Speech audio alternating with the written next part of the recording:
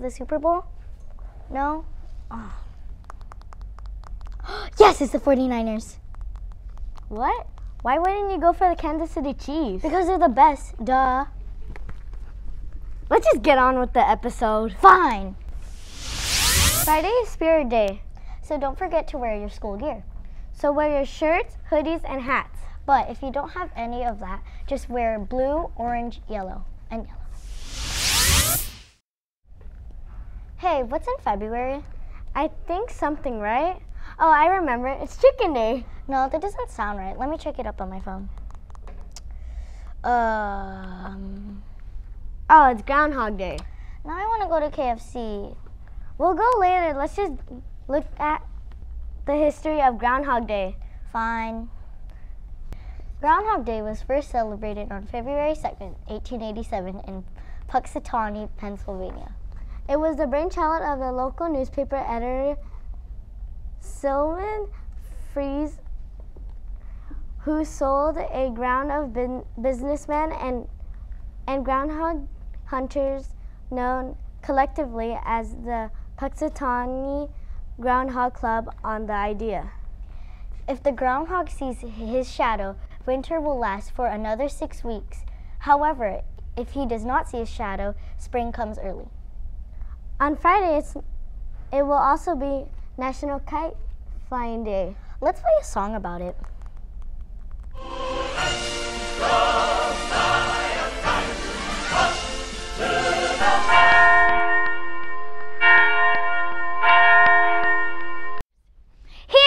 Hear ye, I declare that on the day someone was born, 365 days later, they turn 1 year older. Do I have to do, this is really, no, I don't want to do, no, I'm not listening to you. All right, hi friends, and let's see who's getting a little bit older. Well, those birthdays, yeah.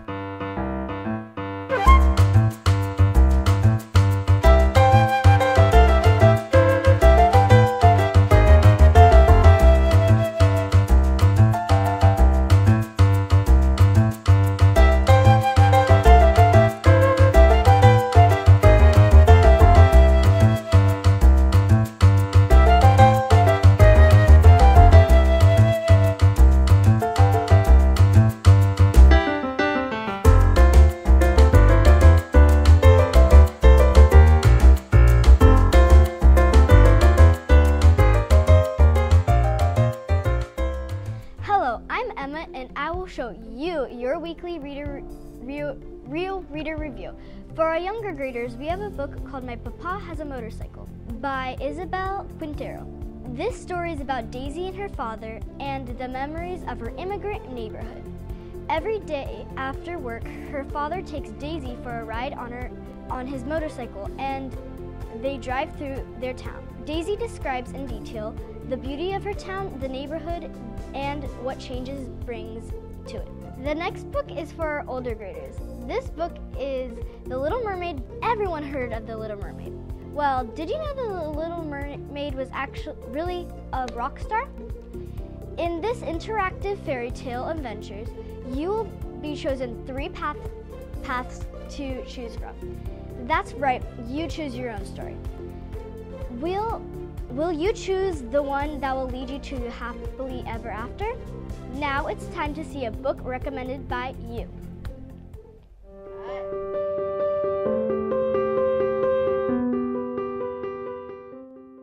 Hello everyone, my name is Clarissa Garcia, and today I'm going to be reviewing this book called Braids. And it's a very good book, and my teacher, Miss Hernandez, her teacher in college, wrote this book. It's about her little granddaughter, I think, and her grandma. And this is a really good book because grandma doesn't know to read, and she likes to braid her hair. And Isabel, the granddaughter, she always looks forward for her abuela to always come and braid her hair in long silky braids, sometimes ribbons. And you guys can get this book pretty much anywhere if you guys look it up. So that's the good thing. And this book will show you, you guys will feel a connection with it, because if you guys have a connection with your grandma or your abuela, it just brings like to memories, and the grandma doesn't know how to read, so she makes up excuses to the little girl, like my eyes hurt, or like something hurts about her, and Isabel loves her. But one day Isabel had a big test to study, and her abuela didn't get to do her hair, and then her abuela moved, and it was sad because Isabel loved her.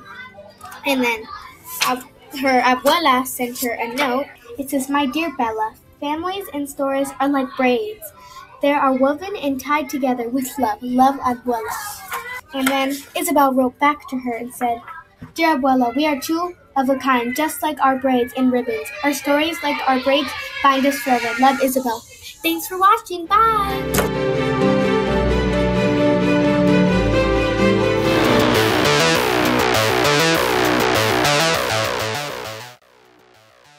Hey sports fans, it's time for the sports news for the week. On the Sunday game of 7th grade boys basketball, the boys tied with the boys at Rio Real. The 5th and 6th grade boys basketball won versus Santa Clara basketball team. Now, you guys might be wondering about 7th grade girls. Well, fortunately for us, the other team forfeited. That's the win for us. Woohoo! What? Wait, we're still on? Oh, okay. Well, this is for this week.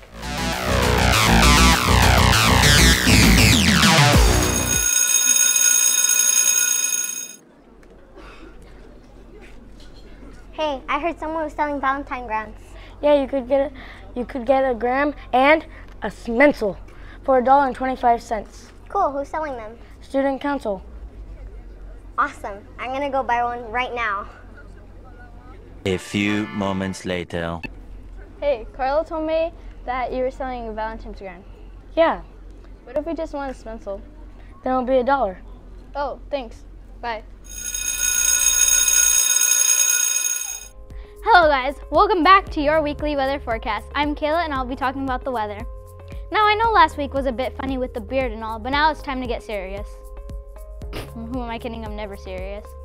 For this week it will be a mostly sunny week, but remember, sun doesn't always mean heat, so it will still be chilly. The highest it will get to is 65 degrees and the lowest it will get to is 40 degrees. See, pretty cold for such a sunny week. Well, that's it for this week's forecast. Goodbye.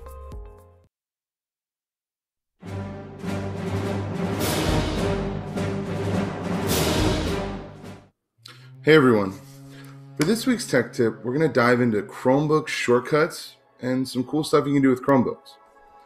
Now, there are a bunch of different Chromebook shortcuts, and a shortcut is just a set of keystrokes that allows you to perform an action.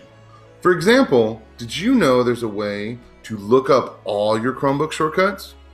And it's really easy to find. All you have to do is press Control, Alt, and then the question mark button. And this will bring up every major keyboard shortcut. You can search for it, and it even will break it apart in where you might use them. Want to close a tab? Control W. Want to activate the desk to the left? Search and bracket key. Now, the other shortcut we're going to explore today is how to snap windows. Now this is really useful because if you're working on a project, let's say reading an article on Newsella and taking some notes, it's hard to jump back and forth each time. Now, one way you can do this is you just grab the tab and it will now pull away and you snap it that way. But there's also a shortcut for it. By pressing Alt and then the bracket button, it will set up your snapped windows. So you can put your article on the left, article on the right. It just depends which one you've selected. Use the left bracket to shoot it to the left, right bracket to shoot it to the right. And you can do this with all sorts of tabs in there. Now, something else you can do is, do you ever forget if you have something open before? Like, you hover over the Chrome app and you click and there's a bunch there? Well, there's an even faster way to check. There's a button that shows you your windows. This shows you all your active windows when you press it. And you can select any of your windows that pop up. This way you can see what you have currently open and what you might need to close. Now our last tip isn't a shortcut, but it allows you to create a shortcut. Sometimes you want to have direct access to apps or websites. Right here, we have our shelf. Everyone's shelf is a little different. I personally like to put things on my shelf that I'm going to access the most. Google Docs, Google Drive, email, YouTube. Things I need with just one click.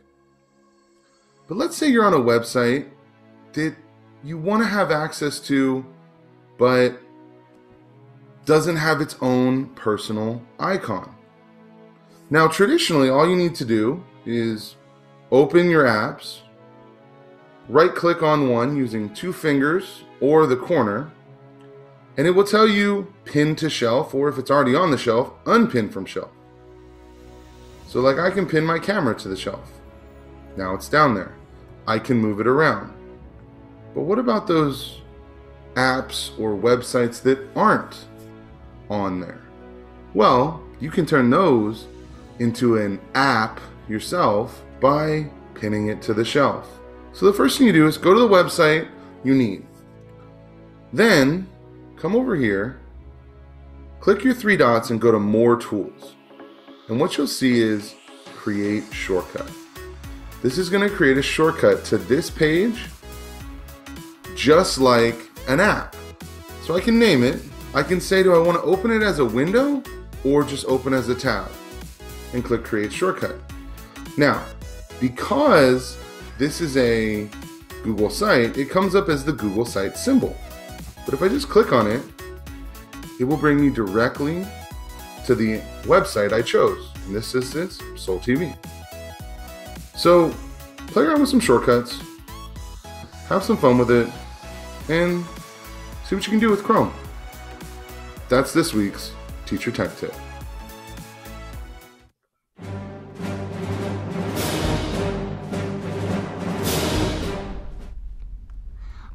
Guess what? What? It's the end of the episode! Jeez, you don't have to be so loud. Okay. Well, what do we do now? Go to KFC? Oh, I remember. End of the episode. Don't say that. Say bye. Okay. Bye!